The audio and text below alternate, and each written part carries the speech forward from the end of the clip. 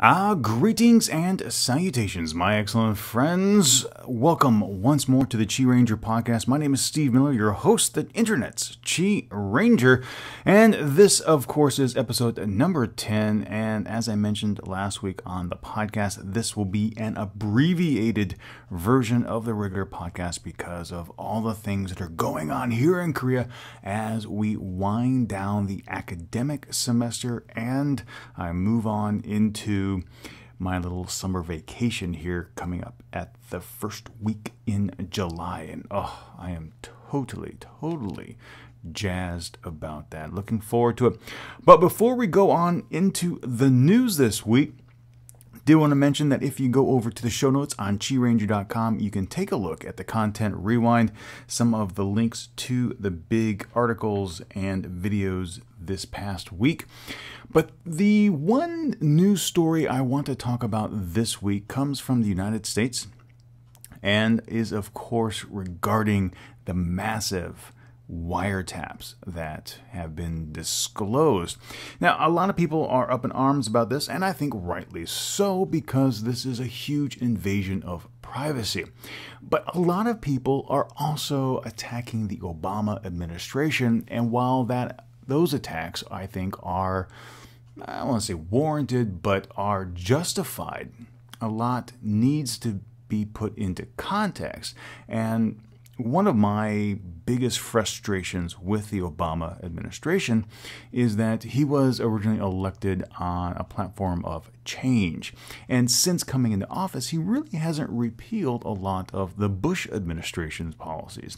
And this type of wiretapping was first implemented during the Bush administration. And I was really opposed to it back then, and I'm still opposed to it right now. The way that the FISA court has been manipulated and changed to allow greater access to our personal information in the United States since 2001 has really eroded at our personal freedoms.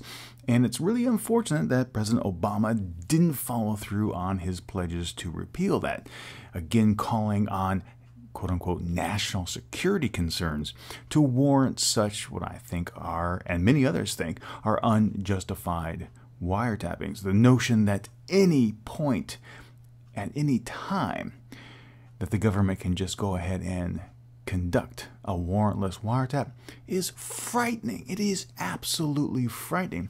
But the United States probably isn't the only country that does it. I'm sure that most governments around the world will do these types of activities in the name of public security and won't disclose exactly what happens unless they get caught.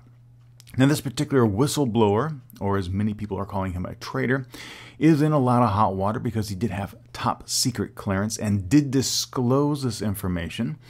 And he will probably be charged with treason or some kind of crime against the state because he did violate that top secret security. There were certainly other avenues that he could go through to make the information known. And many people also question why he went to Hong Kong. He listed out his reasons. But if I was going to expose something on this scale, I would never go to a country that had an extradition treaty with the United States. It was a really bad call on Mr. Snowden. So yeah, it's a big mess. Lots going on. You know, here in South Korea, we have limits on free speech, and that's one of the videos blog posts I made this past week, because here you have the national security law, which pretty much states that if you say something that's not in the government's interest or try to promote North Korea in some way that the government doesn't agree, you can be fined or jailed. And then you really don't have any free speech here, because if you say something that quote-unquote defames someone else, even though it's factual information, you could face litigation as well. So a lot of attacks on free speech around the world. So those are some of my thoughts on that. This week, that is all the news I have, because time is of, I should say, just really crunched at this time of year. So we're going to go ahead and move on to the travel segment. But to learn more about what's going on in the area, be sure you're following me on Twitter or Facebook because I do post a lot of stories there. You can also keep up with me on both my YouTube channels. All those links are in the show notes. And if you have any questions, please send it to me at questions@QiRanger.com. Now for Take Me Away. Now this week we're going to Chuncheon. And this was featured a while back on TBS EFM, Out of Bed with Travis, which you can hear live between 5 a.m. and 7 a.m. on TBS EFM. That's 101.3 in Seoul. So here we go.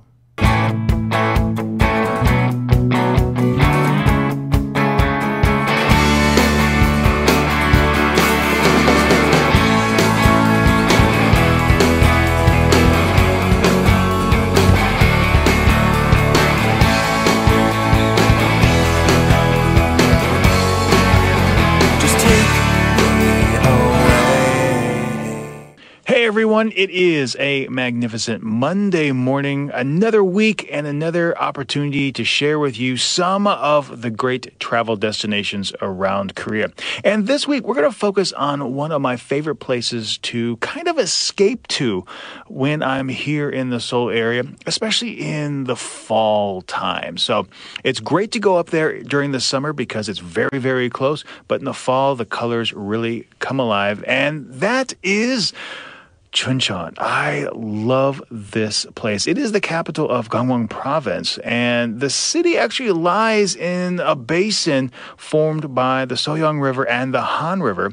And in the multitude of river and waterways around the area, you have all these small islands in the rivers, and it gives you an opportunity to really have some great adventures by going out and seeing the water and traveling to these small areas to have a few picnics and to have some excursions. And it also is the home of Namiseom, Nami Island, that was made famous during the filming of the popular Korean drama Winter Sonata. And it's also the hometown of one of Korea's most famous soccer players, Son Heung-min, who plays in Germany at the moment. But when I think about Chuncheon, there's one thing that comes to mind, and that's dakgalbi. I love dakgalbi. Now, if you're not familiar with dakgalbi, let me tell you about it and why I love it so much. Now, the city, Chuncheon, was primarily known for chicken farming and was gained notoriety because of dakgalbi, or chicken ribs. And what they would do is they would take Chinese cabbage, some sweet potatoes, some tuk or rice cakes, some scallions, and mix the chicken meat with some spicy, some savory sauce, and that became Chuncheon version of dakgalbi. Now today, rib meat really isn't used to create the dish, but it's still a great, great spicy dish. And in fact, there's actually a whole street devoted in Chuncheon for just dakgalbi. And I really didn't even think about this, but years before I came to Korea, I was actually making dakgalbi at home because I love spicy chilies. I love making stews. And at home, I would take various chickens. I would skin them and then cook them up because I live close to a farm. And I would make my Americanized version of dakgalbi maybe 10 years before I even came here. But if you go to Chuncheon and you want to have the authentic dakgalbi, there's one thing you need to be aware of. And that is a lot of times they have a tourist version and a local version. So if you are a foreigner going to Chuncheon, a lot of times they may think that you can't handle the spice. And if you're like me, who grew up in the American Southwest, who thrives on chilies, I want that authentic Chuncheon dakgalbi flavor. I want that extra heat, so you need to ask for it. Now, as far as getting there, there are a lot of buses that travel up that way, but one of, I think, the most scenic ways to go is on the ITX, the Intercity Train Express. Now, this is a special rail route that goes between Seoul and Chuncheon, and It's one of the most cool trains out there because it's one of the few that has 2 levels for it. And you get to sit up top and watch the scenery pass by. It is a fantastic trip, and it's actually very cheap, only a few thousand won. And then as soon as you arrive in Chuncheon, you're there at the train station, and if you want to go to some other places around there, there's a bus terminal close by, and you can certainly make your way on there. But Chuncheon is full of wonderful places to go and foods to eat. It is a lot of fun. So when I come back tomorrow, we are going to talk about Namisom, which is probably the one thing that most people in the Seoul area go to that city for. So stick around, and I will be back tomorrow. Good morning. I hope you're having a fantastic start to another great day. Now, like I mentioned, we are talking about traveling to Chuncheon this week. And probably when that name comes up in conversation, it's always associated with a beautiful scenic setting, and that is Nami Island, Namisom. And that was predominantly featured in the very popular Korean drama Winter Sonata back in 2002. And even more than a decade later, a lot of people remember it, and a lot of people have very fond memories of it. And in fact, when you go to Nami Island, you can actually see a lot of the locations where it was filmed. And I want to focus on the history of Nami Island and what you can experience when going there, because I've been there twice, and both experiences have been different, and both experiences have been memorable. And one of the reasons why is that Nami Island is a place that you can go back to time and time again and have different memories, different experiences, but they will all be awesome.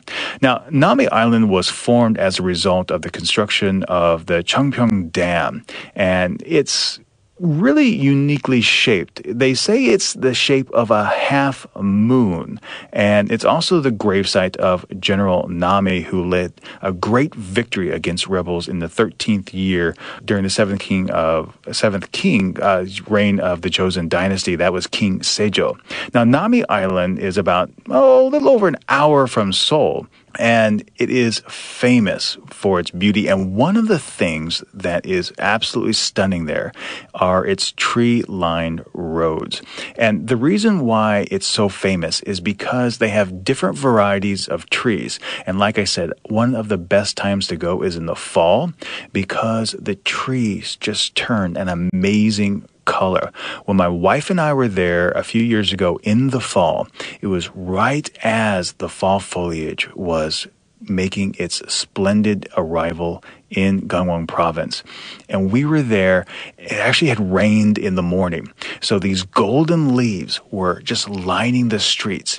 And my wife is a shutterbug. She has her camera all the time, and she got some of the most amazing pictures. And even me, with my little smartphone camera, I was able to capture some great ones too. But what really made it special is that as the leaves were falling down, it was like a colorful snowfall. But the caretakers of the ground were taking the leaves, and instead of making piles that we would jump in, they were making heart shapes on the ground. And then couples like my wife and I, or other couples, could take beautiful pictures and share the experience with their families. Now, one of the things that is kind of unique about Nami Island is that it is an island. It's there in the waterways, and you have to get there. So there's a few, different ways. Most people take a small ferry ride, and it's maybe 10, 15 minutes. It's not very long, and you just go across from the ferry terminal right to the island, and you have to pass through a little immigration area that's kind of like you're going to a fairyland. Now, for the more adventurous individual, you can actually take a zip line from Gapyeong and sail across the water and in onto the land itself. But if you go there, it's really, really easy in terms of traversing the waterways. So if you're worried about water, if you have a fear of swimming, if you think you're going to get seasick on a boat, don't worry about it. It's very calm. It's very smooth. It's not any kind of dangerous or any kind of tumultuous travel. On the island itself, there's a lot of places where you can stay overnight, so it's a very popular retreat for couples who are looking for a romantic getaway for a weekend. It's a great time. I really recommend it. So make sure that if you're looking for a very special, even if it's just a day trip, for a very special romantic getaway, Namisam is probably one of the best places to go. That's it for today. I'll be back tomorrow with some of the food and festivals that you can experience in Chuncheon. Hey everyone, on Monday, I introduced Chuncheon and of course, Chuncheon's famous dakgalbi. But there's one other food that Chuncheon is known for, and that's makguksu, or buckwheat noodles. And this is a great dish, and it's served up a variety of ways. And like dakgalbi, there are a number of restaurants in the city where you can get this, but there's even a little culinary museum that you can actually go to and learn how to make the noodles. And I have to say, out of all the dishes that are served with these buckwheat noodles, I think mine is, again, a spicy dish. So lots of gochujang, lots of meat and vegetables. It is so good, so tasty. And if you're thinking of normal kalguksu, the normal knife-cut noodles, these that are served up here in Chuncheon are very thin, but very long, and of course, very tasty. So that is another preeminent dish in the area. But let's talk about some of the festivals that roll through. Now, currently taking place from the 19th all the way up to the 26th of this month is the Chuncheon International Mime Festival. And this festival presents a wide array of performances by hundreds of performing artists, not just mimes, but a lot of people come here and perform, and these include mimes, but also various music performers, dancers. There's a lot of installation art, and of course, some short films, which is great. Another festival that rolls its way through Chuncheon is the Puppet Festival. So if you like different kinds of puppets, whether it be marionettes or large form puppets, there is a festival that goes through here, and it's great fun for the entire family. There's also the Makguksu Festival, the festival celebrating the buckwheat noodles from Chuncheon. And there's even an animation festival that takes place during the summer. But coming up in July is one very special festival, and that's the Taekwondo International Championships. Now, what's important to think about here is that Taekwondo is the national martial art of Korea. It's where it was founded. And this international championship only takes place every other year. So during this special championship festival, practitioners of Taekwondo from around the world come to Korea and they demonstrate their skills in Chuncheon. It is fantastic. Now, the championships are categorized into 3 different divisions. You have the ability to see the contestants participate in their different skill sets. And it's a lot of fun. And it's going to be taking place in July. So if you love martial arts, if you enjoy seeing competition, this is probably one of the more unique ones that you can actually visit and see, and you kind of cheer people on it. Because one of the things that I think makes martial arts very interesting is that you see individuals who learn the same material, they get to incorporate it into their life, and then they get to compete in something that is uniform. And I think that's one of the reasons why in the Olympics, Taekwondo has enjoyed such a great reception and great history over the past decade or so, because it is a very exciting art. And when you watch teams and schools move through the different forms, it becomes just an impressive nonverbal display of art, because you see 20, 30 people moving through the forms. It's just amazing. So those are some of the things that are taking place in Chuncheon this summer and throughout the year. So if you haven't made a decision on what you want to do this summer, hopefully that will steer you up north. So that's all the time I have today. I'll be back tomorrow with a little bit more. Hey everyone, hope you're doing great. It is Thursday. That means the end of the week is almost here, and I gotta tell you, I am already looking forward to my weekend excursions and where I want to go and what I want to see, and more importantly, what I want to eat. But today, when we're talking about Chuncheon, there is one temple that has become, well, I would say more known than anything else in the area in terms of the various temples that are out there, and that is Chungpyeongsa or Chungpyeong Temple. Now, this temple became more prominent once the Soyang Dam and waterway was constructed in 1973. And it's only a 30-minute walk from the dock, and the temple stands on the southern ridge of Mount Obangsan.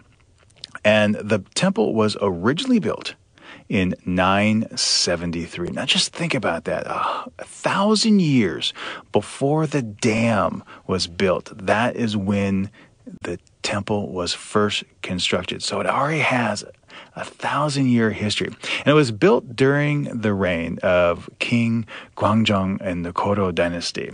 And it has been open and closed from time to time based on different national conditions. But today, it's still there and still going strong. Now, during the Korean War, Gungwangjeon and Seosanjeon of the temple were lost. But the Chungpyeongsa, which is a revolving door, is still there, and it's listed as treasure number 164. And this symbolizes the transmigration of souls into the afterlife. Now, near Chungpyeong Temple is also located Chungpyeong Valley, which is known for its clean water and a beautiful waterfall by the name of Gusong. And it's known to make 9 different sounds. And I think that is inherently beautiful and one of the reasons to go to the temple, because temples in Korea are typically located in or around some water, near a mountain, and in this case, Obangsan. And one of the reasons why they are so peaceful is because they are built in harmony with nature, with the surrounding. And this particular waterfall, as the water descends, as it hits the different rocks, as it hits the basin at the bottom, makes these different sounds, and it's just fantastic. Now, along the path there's also an artificial pond called Yeonji, and there are 3 big stones in this pond, and between the stones, there are a lot of different reeds that were planted there to reflect the pasture area on the mountain itself. And it's just beautiful. It's one of the best relaxing places to go. So if you're doing a little hiking and you want to see a beautiful mountain temple, this is surely one of them to go out and seek and find. Now, there is also a 3-story pagoda at the temple, and there's a little bit of a myth attached to it. Now, once there was a man, so the myth goes, who loved a princess, and she was killed. He was born, and he killed actually. He was born again as a snake and stuck to the princess and would not get off. The princess then went to the various famous temples of the day to pray for the snake to leave her. And then finally one day, she came to Chungpyeongsa. And after holding a very special Buddhist ceremony, the snake finally left her. And on that spot, that is where the 3-story pagoda was built. And it's just above this waterfall, so provides just a beautiful area of the town. So that is all I have today. If you want to see a very spectacular view, this is one of my highly recommended places to visit in Korea, so make sure you check it out. I'll be back tomorrow, one more day to talk about Chuncheon, so I will see you tomorrow. It is Friday. What a glorious day. And unfortunately, that also means it's the last day to talk about Chuncheon.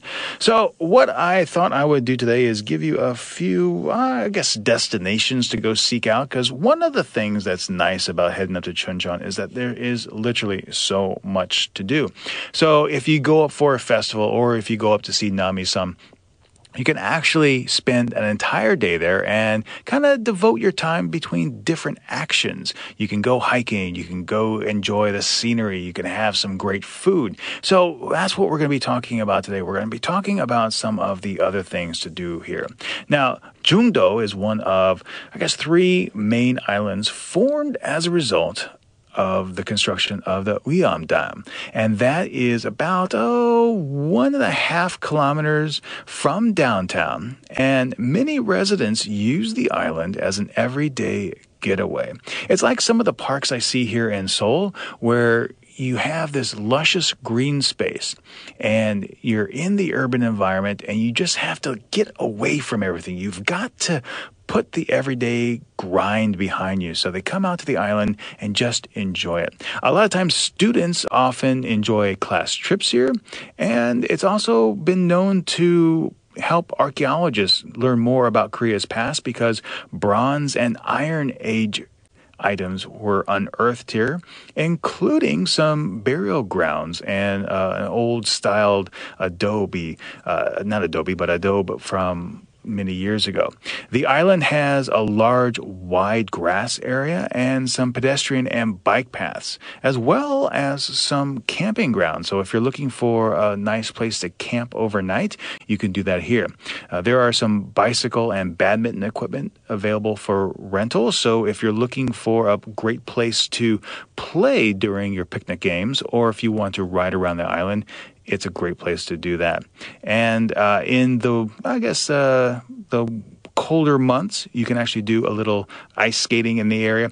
But during the summer months, which is what we're coming up to, they even have some water skiing and other boating activities available for you. So it's a lot of fun. There's actually some other resorts in the area that also make for a lot of fun activities as well. And one of them is the Chuncheon Resort at the end of the Chuncheon Bridge.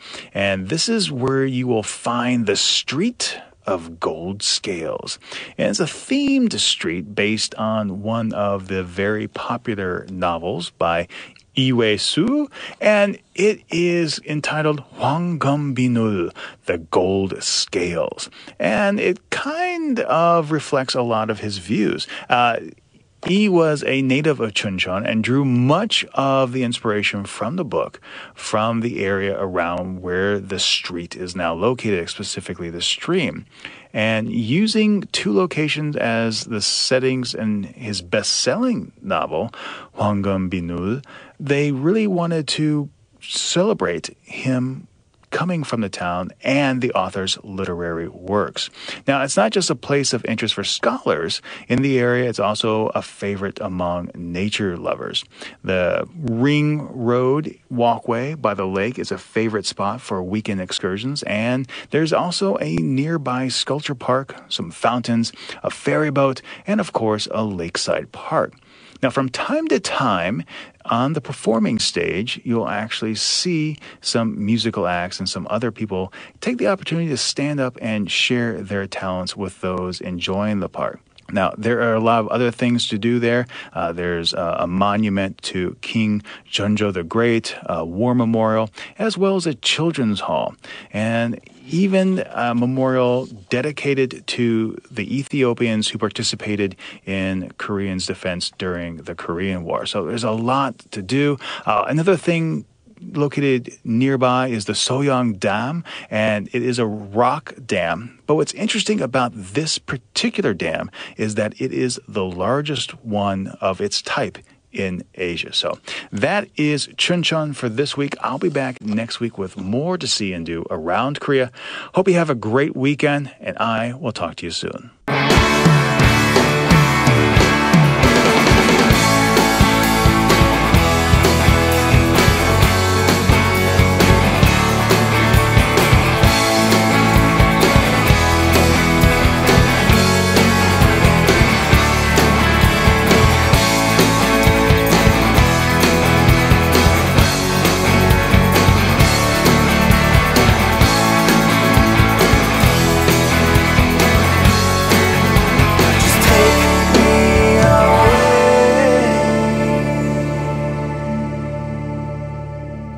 ladies and gentlemen, that will just about do it for this week's podcast. Thank you so much for joining me this week.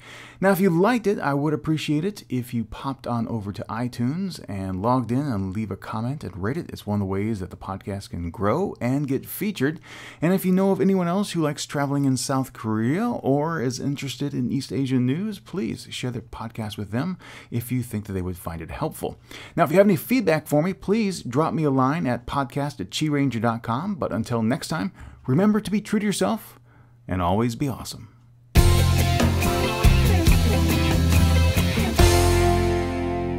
The QiRanger podcast is written and produced by Steve Miller and licensed under a Creative Commons Attribution Non-Commercial No Derivatives 3.0 Unported license. Take Me Away's theme song, Morning Blue, was written and performed by Josh Woodward.